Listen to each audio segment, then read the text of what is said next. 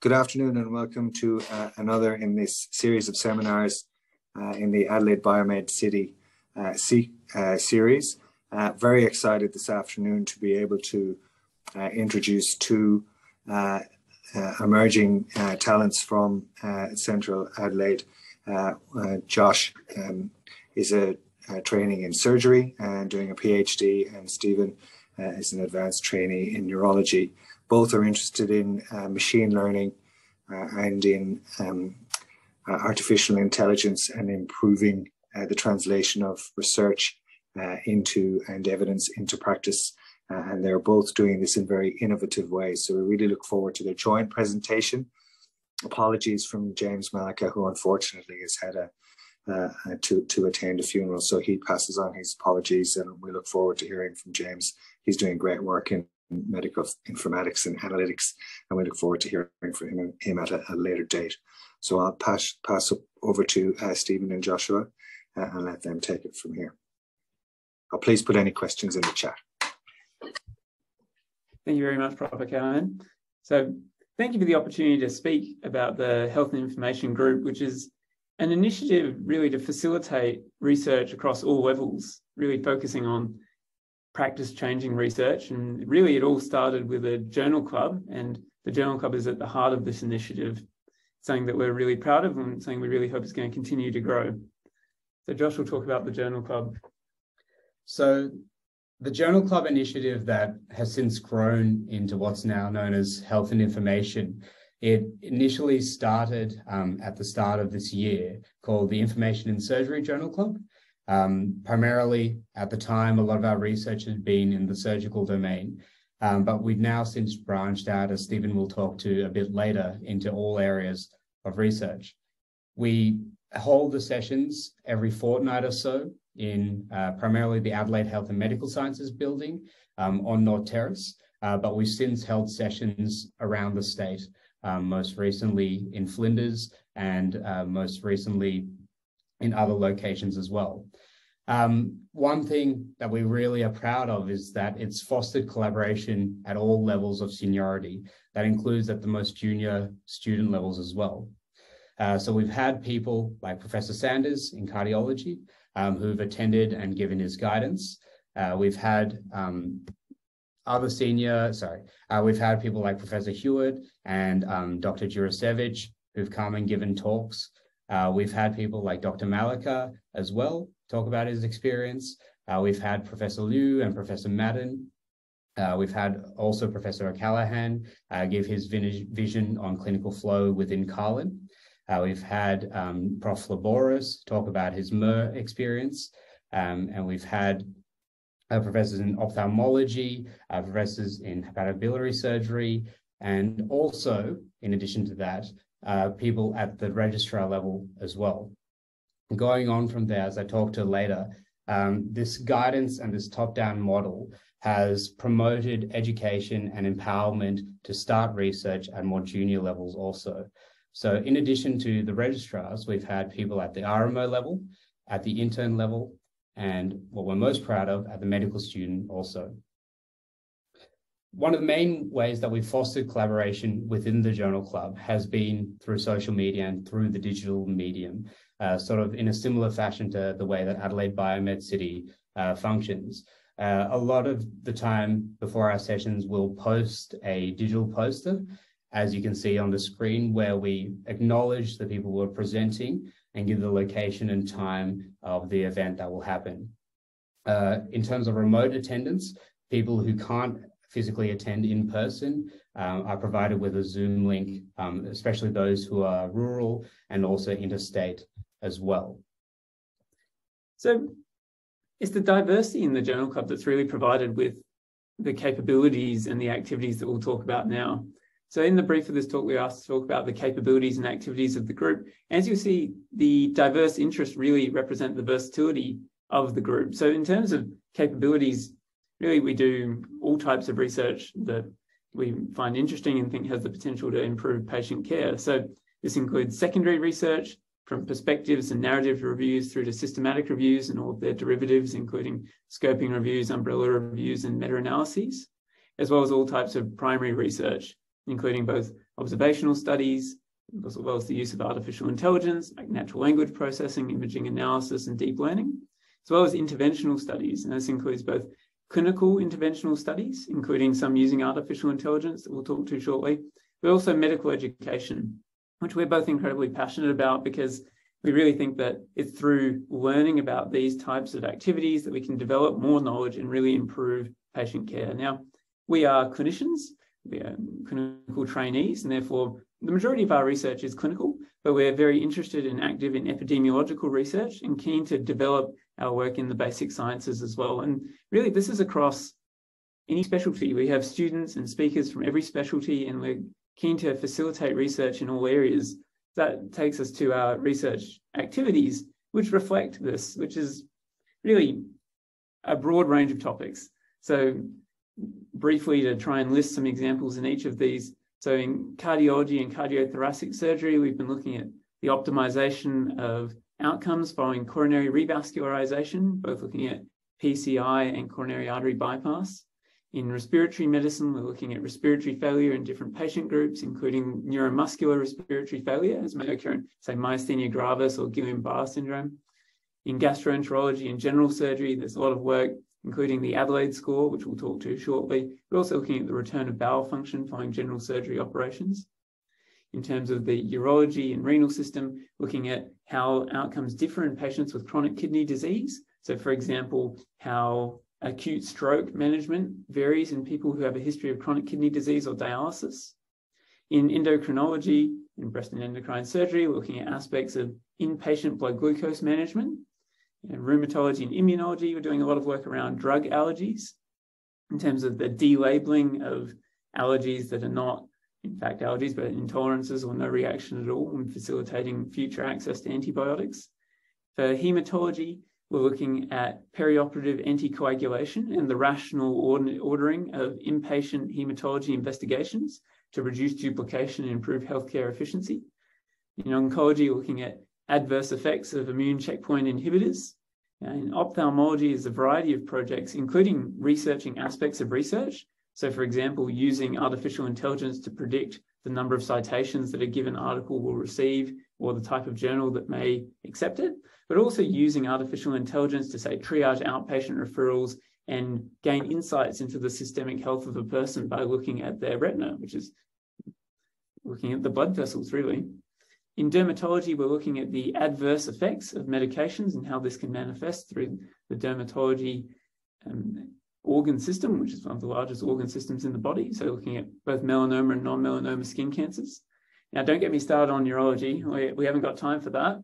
But we clearly do a lot of work in stroke. But again, looking at neuroimmunological conditions like MS, Guillain-Barré syndrome, myasthenia gravis, looking at other aspects of cognition, looking at other aspects of disorders of consciousness, looking at aspects of epilepsy management as well. And in neurosurgery, we've done work around aneurysmal subarachnoid hemorrhages and outcome prediction, as well as other aspects of inpatient management around discharge planning. In psychiatry, we've been looking at both the psychiatric health of patients and doctors, so in particular looking at burnout in trainees and mental health adverse outcomes following operations. In obstetrics and gynecology, we've been working in the area of pelvic pain and the perioperative management of pelvic pain. For general practice, this includes both metropolitan and rural general practice. We've been looking at aspects of telehealth and how to optimize aspects of telehealth, which clearly has become such a large part of practice in COVID. We do work on COVID as well. Now, in emergency medicine, we're looking at aspects of patient flow, predicting outcomes in emergency department visits to try and help that patient flow. For anesthesiology and pain medicine, it's a lot of the factors that influence perioperative pain and opioid prescribing in that setting. Palliative care, we've been looking at the management of palliative symptoms, both end-of-life and non-end-of-life palliative care in extreme situations, including ones in remote and rural locations. From a public health perspective, we've been looking at how aspects of the social determinants of health influence inpatient stays and readmissions, in particular trying to identify potentially modifiable risk factors for readmission and identifying people who may benefit from additional interventions to prevent readmission. Perioperative medicine is a large area that we're working in, Again, looking at aspects of pain management, anticoagulants, as well as perioperative medicine in rural and remote locations, including space, which we'll talk to shortly. For radiology, it's really looking at individual radiological signs and trying to improve the evidence base to individual diagnostic images that we may see. So, for example, one that I've always found interesting is the swallowtail sign or the hummingbird sign. These signs really conjure images and bring the imagination to life, but can we improve the evidence base through which we use these radiological signs to improve diagnoses? Do a lot of work in general medicine, say looking at length of stay, discharge planning, readmissions, predicting deterioration, as well as looking at individual parameters for general medicine patients, like inpatient hypertension and how that's managed. And this is just to cap off some of the diverse interests is space medicine. So space medicine is a increasingly recognized field, and it's a very important field. And we're starting work in this area, looking at aspects of, say, perioperative medicine in space, although ideally you avoid operations in space where possible. So to provide a few concrete individual examples, the Adelaide score is one piece of work that we're particularly proud of.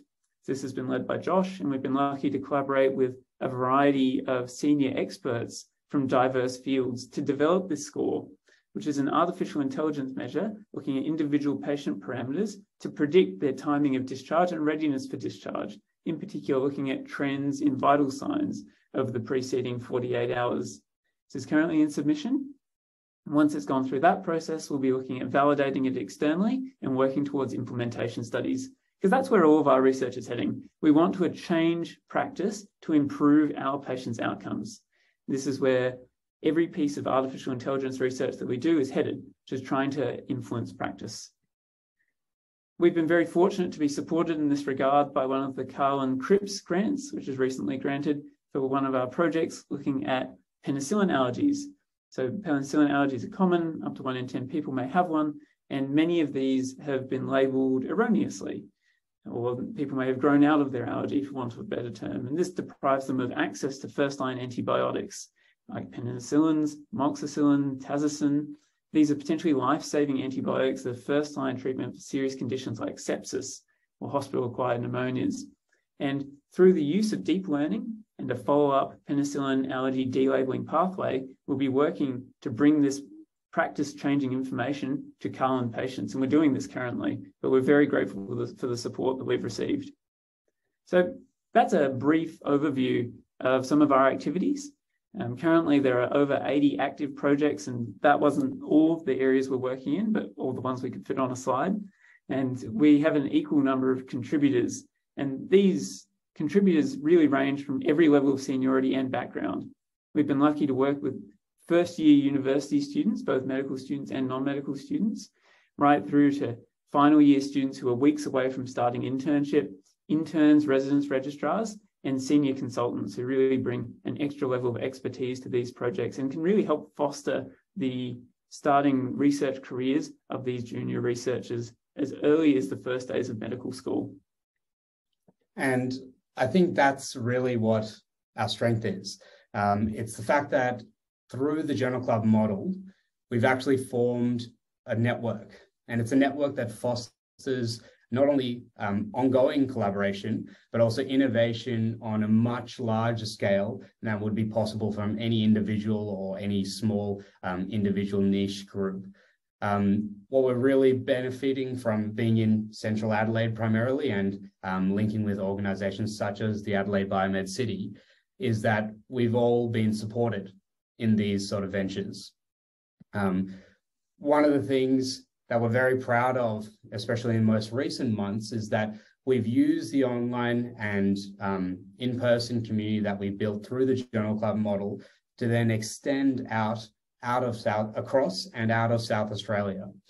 So firstly, we've done work now that's formally across both Adelaide and Flinders Medical School. And we're grateful that both parties in that respect have been supportive of one another and working with people in other institutions. We've now conducting projects that span across all health networks. So people within Central Adelaide, within Southern Adelaide, and also now Northern Adelaide. have been extremely supportive and open to working together. And I think that really makes a lot of the work that we do stronger and also more efficient. Using this really strong foundation within South Australia that's now statewide, we've recently branched out to things internationally. So we've now formed connections with groups in the US, in New Zealand, in UK, in Canada, and are actively looking into forming collaborations and links with other places around the world. One of the main ways that we've done this, sort of following on from the community that we built through the Journal Club model, has been through the digital media. And that is, we've created a website called Research Proceed, which essentially acts as a matchmaking function, linking potential collaborators. I encourage you all to sign up for this because it's free and it's been endorsed by the University of Adelaide and other prominent institutions within South Australia. And we hope that this will really foster collaboration both within South Australia and more broadly going forward. So the link for this is on the screen, and we highly encourage you to look into this further. Just to give you some examples, this is one study where we've used this collaborative model to branch out not only to New Zealand, but also to New York in the US, with the University of Cambridge in the UK, and also interstate in the University of Melbourne. Most recently, we've also been linking with colleges.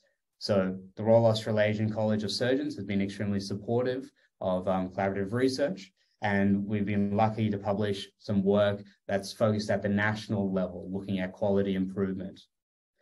One of the things that we're extremely proud and now announcing sort of for the first time in a formal setting is an ongoing collaboration with Heart of the Nation. Now, for those of you who don't know, Greg Page, the original Yellow Wiggle, in the past few years was unfortunate to suffer a cardiac arrest during one of his shows. And that prompted him to go on and take on the challenge of trying to reduce sudden cardiac death at not only a national, but hopefully in the future, an international level. One of the things we're very proud of is that we've fostered a really concrete collaboration with Greg and with Heart of the Nation, and are able to hopefully support a lot of the brilliant work that he does. I think one of the benefits that we provide through this collaboration is providing some of the scientific drive behind a lot of the brilliant work within the Australian communities that Heart of the Nation already does. So already through this, we've done a national survey that looks at signage for both the signs and cabinets that are used to mark the placement of automated external defibrillators across Australian society. That's currently in submission. We've done some work looking into the laws that go around AEDs.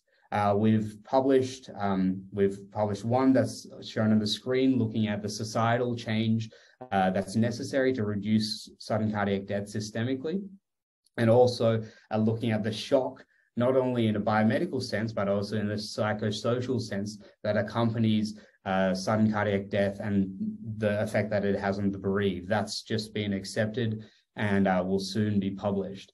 But we're looking to really explore this collaboration with Heart of the Nation and look to also foster work across state lines as well going forward.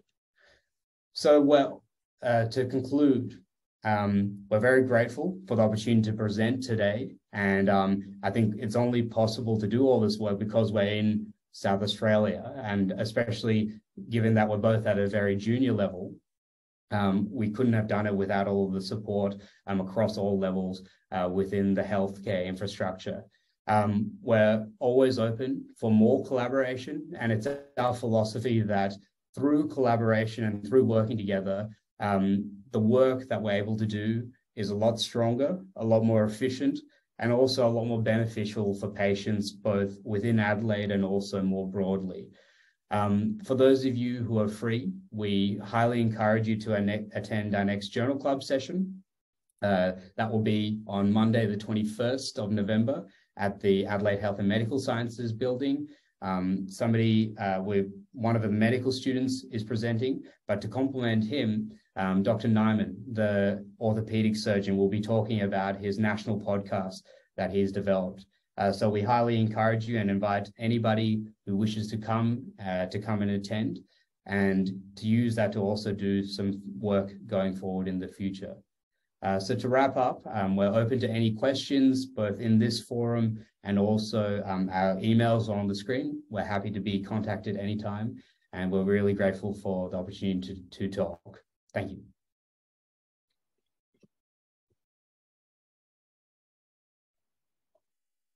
Well, thank you both very much. Josh, I think you should organize an urgent consult for Jeff from the Wiggles with Stephen there. See, can you do anything about his constant somnolence?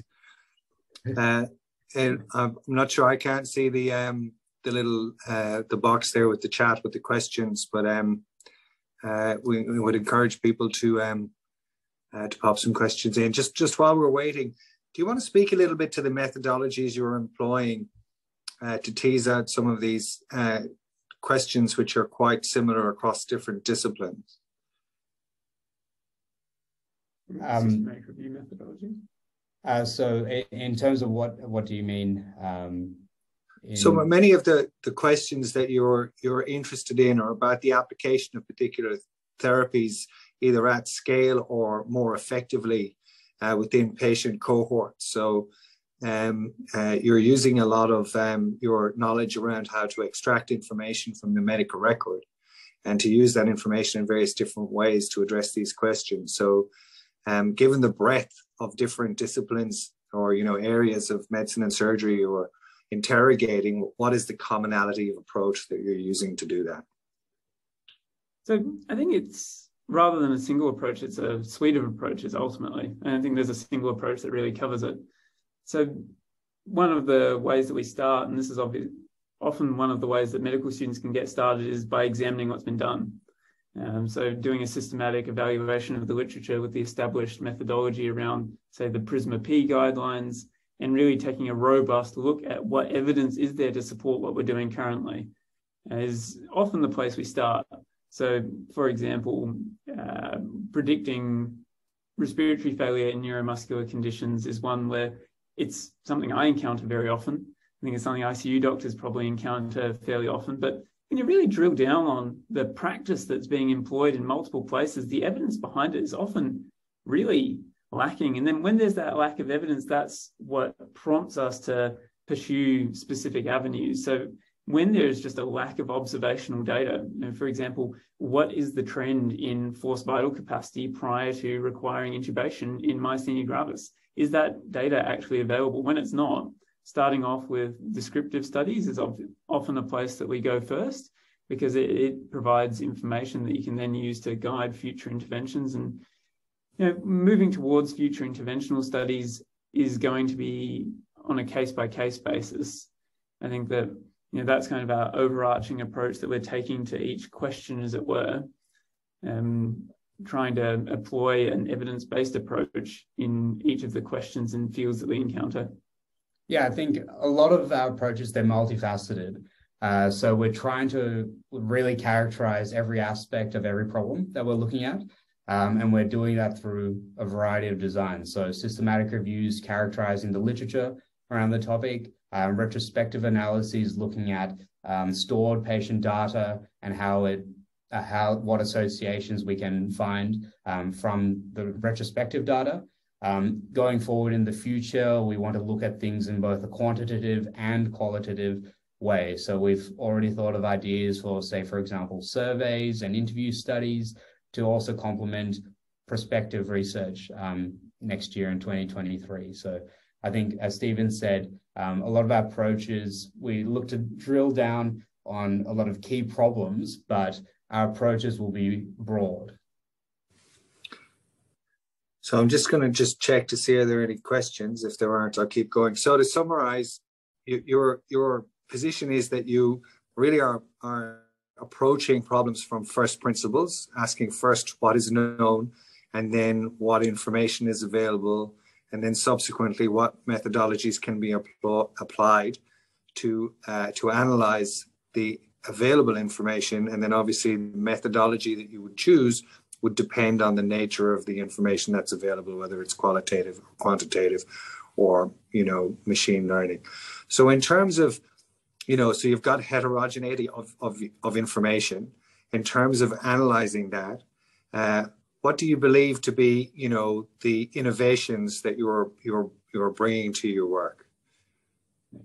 So we can bring innovation in terms of the types of data that are being analyzed, as well as how the data is being analyzed, and I guess why it's being analyzed as well. So in terms of the types of data that are being analyzed, I think that South Australia is really set up to lead the way in many fields in terms of the types of data that we have in our electronic medical record and the types of services that we provide to our patients throughout the state.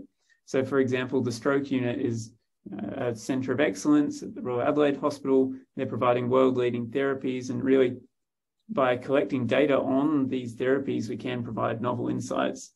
In terms of analytical approaches, for example, routinely collected data around demographics, comorbidities, ICD-10 codes, those have been used previously to try and predict readmission. For example, predicting deterioration. There's various scores that can be used for that, either in an ICU setting or in any other setting. But in addition to using conventional approaches like multivariable logistic regression, which is still very effective at times, that's where we can employ some novel analytical approaches when it's appropriate to the question that's being asked. So machine learning, I guess, is a talk in and of itself, but when the question is suitable and when the data is suitable, then we can use approaches, for example, like artificial neural networks and their derivatives like convolutional neural networks, which are typically used for imaging analysis, but can be employed on text, and recurrent neural networks, which are typically more used for text analysis.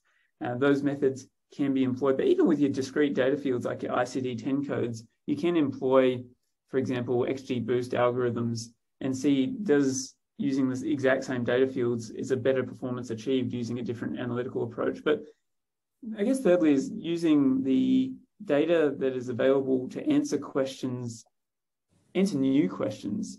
And I think that's one thing that we really pride ourselves on is, we are clinicians, we see patients every day.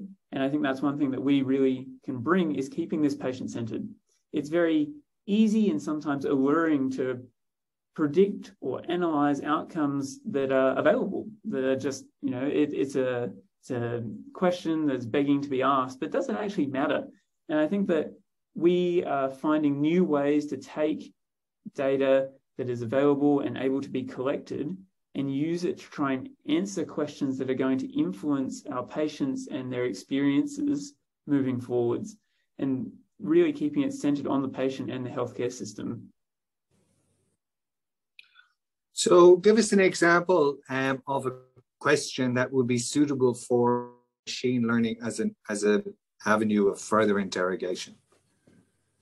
So one that's suitable for machine learning is, for example, identifying a infrequent but adverse outcome in a large heterogeneous data set. So, for example, we're looking at some work around identifying hospital-acquired complications.